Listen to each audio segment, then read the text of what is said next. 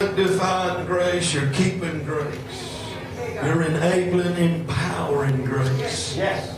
Hallelujah. Thank you for it today. In Jesus' name.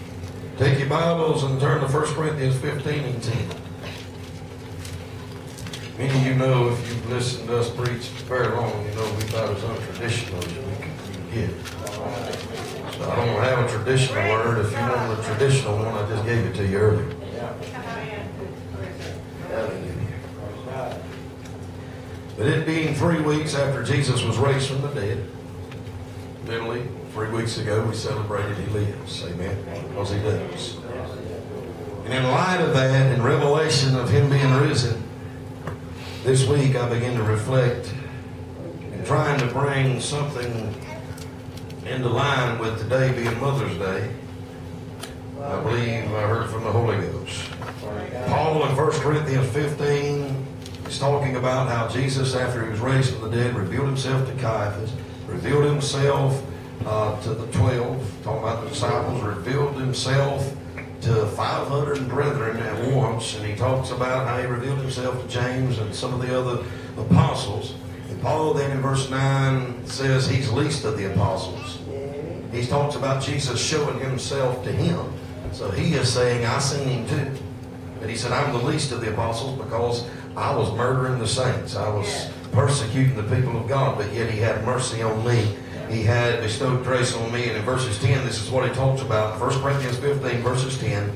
But by the grace of God. Someone say the grace of God. Grace here is a Greek name that is pronounced charis. It's from what we get the word charismatic from.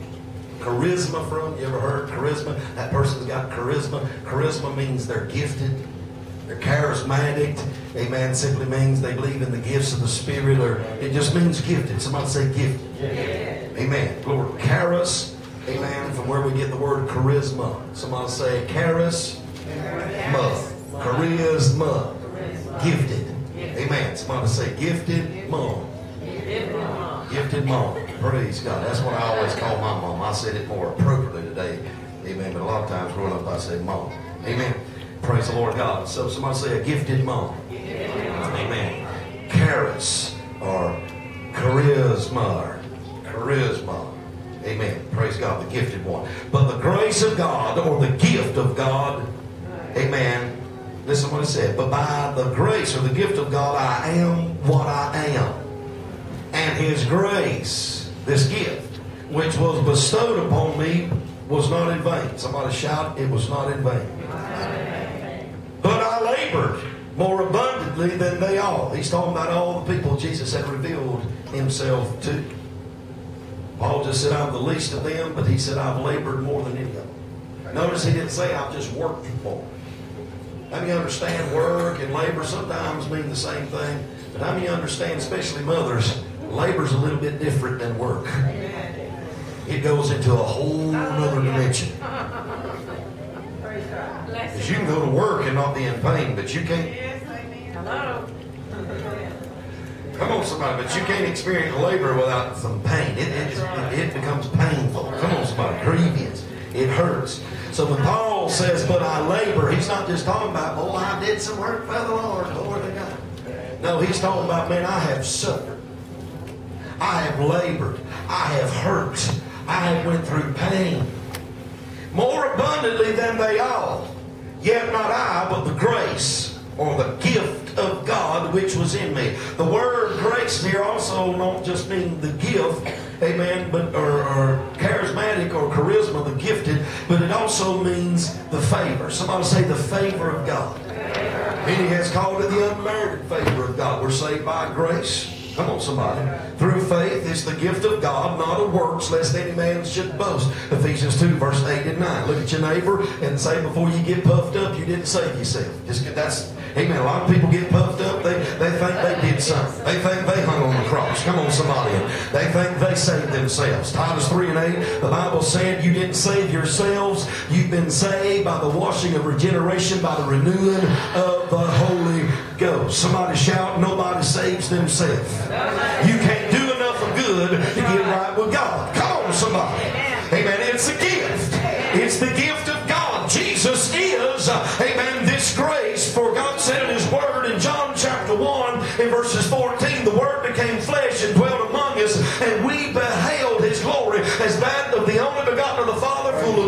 grace and truth. Hallelujah. Jesus is the unmerited favor of God. I don't deserve forgiven, but Jesus died for me. And if I'll believe on Him and repent of my sins, come on somebody, this gift will be bestowed on me. Paul said, I'm the least of all the apostles. I'm the least. Why would he even want to show himself to me? I don't deserve it. If anybody's a worm and unworthy, it should have been me. But He chose me even though I killed Christians, even though I murdered His followers. He bestowed this grace on me. So when you look at me and say, oh, look what a preacher he is. Look what a mighty man he is. Paul said, let me remind you, it's by the grace of God I am what I am. It's by the gift. It's by the favor. It's by the power. It's by the anointing that He bestowed on me. I am what I am. Preacher, when you forget it was Him that anointed you and not you, you will fall. Hallelujah. This gift, this grace. He said, with the grace of God which was with me. He's not just talking about forgiveness of sins. He's talking about the power of God. He's talking about a power and enabling and anointing from God that he don't even deserve to have on his life. It's on him. It's gifted him to do what he's doing. Hello? I don't know how I do what I do. Hello? I remember years ago, back in 09, I never finished school, so as an example to some of our older sons at the time, I said, well, I'm going to go back and finish school. So I went back to do my GED stuff, and it inspired them, I guess, to do it too. And anyhow, they actually passed all the stuff before I did. But anyhow, I scored college credits. But I failed the math because I do more adding and multiplying than I do anything. Because you can give me $100, before I get home, I'll be counted about 120. I always add it to it somehow. I always multiply something. I had to get it into the hands of my wife. She's expert when it comes to math, but when it comes to spelling and reading stuff, she's always asking me stuff. You know? That's my strength on that side. And in all those subjects, man, I scored way up there. Blew my mind. Like college credit. I scored so high on some of that stuff, the teachers told me, said, you're to become a teacher. I said, already am. You do what you teach. The Bible. But I said, let me just give you warning. I do more preaching than anything. Oh, preacher. Yeah. Preacher rhymes with teacher because that's what a preacher is. Come on, somebody. But I didn't get this down. Come on, somebody. I didn't get this down there. Amen. Glory to God. At seminary. We got some preachers today, that's what they resemble, is a cemetery.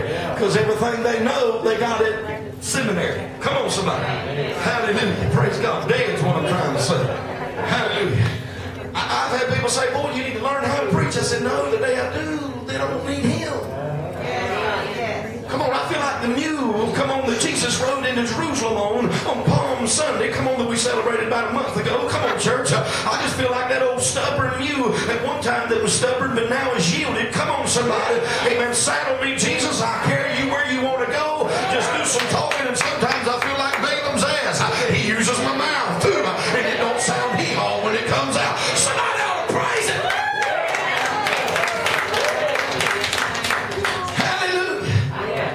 This ain't something you learn. This ain't taught, it's called. Amen. Anybody hear the Holy Ghost? And Paul's trying to identify with the people that's titled him as a prince of preachers. And he's saying, y'all just watching me do what I don't know how to do. Because it's his grace. It's his anointing. It's his power. It's his favor. Zechariah 4:6 said it's not by might, nor by power, but it's by my spirit, saith the Lord of hosts. He said, my speech and preaching is not unto you with enticing words of man's wisdom, but in demonstration of the Spirit and of power, that your faith should rest not in the wisdom of men, but in the power of God. 1 Corinthians 2, verse 4 and 5. In other words, Paul was saying it's this grace We hear grace, we'll just think about forgiveness and mercy. Undeserved. No, it's talking about power and anointing. Likewise, undeserved. Hello. I walk in this room today, and I've had people, amen, come up to me, especially in the past. And I had one lady one time come up, and she was trying to pay respects. And she said, boy, you got it all together. I said, whoa, she was just going to shake my hand and go by. She said, boy, you got it all together. It just comes out so. And she started going on by. I said, wait, let me stop you. I said, that's just the opposite of what I got. I don't know what I'm doing. I'm along for the ride and I ain't in the driver's seat. That's the grace of God. It's like Abraham by faith going out not knowing where he's going, but sojourns into a land of promise. Hebrews 11 verse 7 and 8. Hallelujah. I walked in this house today. I said, God, I know what you told me, but I have no way in this world of knowing at this point how in the world how we're going to go. Hallelujah. That's what Paul's talking about. Look at your neighbor and say, you didn't save yourself. Look at your neighbor and say, you can't keep yourself. Look at your neighbor and say, you can't anoint yourself. Look at him and say, you don't deserve it. But he's entrusted you with it. I still got my message. I heard the Holy Ghost this morning. I was praying, and he stopped me in the middle of prayer. He said, you don't even know it. And this is coming to my spirit. I know what God told me. He said, you don't even know it, but you're praying because you think if you'll pray this way this morning, I'll anoint you for this service this morning. He said, I anointed you for this service the day I called you. Now there is sacrifice. Come on, somebody. But he said, even when you're sacrificially praying, he said to me, you're not earning nothing.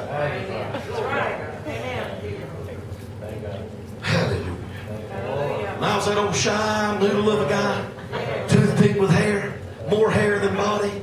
As a teenager, I wouldn't carry on, amen, a sentence with anybody.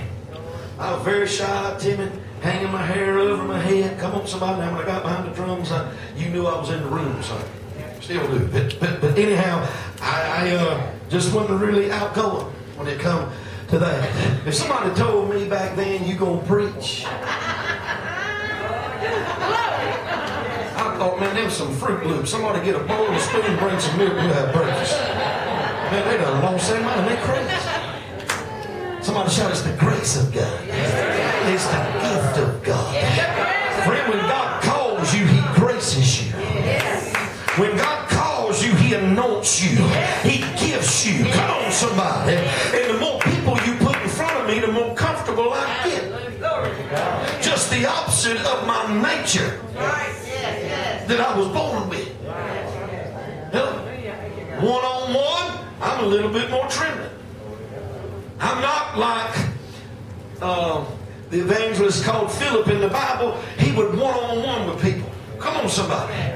I'm more like, amen, I feel like I'm in a recliner. The more people's in the crowd, the more comfortable I am. Come on, that don't make no sense, because that's the opposite of my nature. Before this anointing, come on, before this grace, somebody ought to look at your neighbor and say, you ought to just let grace take its place today. You ought to just turn loose and, amen, quit trying to perform. Come on, somebody ought to get out of the performance business. Somebody ought to just loose their gift today. If you're teaching, God has anointed you to do it. Let him do it through you. If you called to preach, it ain't you preaching, it's him. Release God's grace to flow through. 1 Thessalonians 5:24 said, faithful is he that called you and shall also do it. Somebody say, faithful is he that called me and he'll also do it. That's the only thing God called you to do, is to let him do it.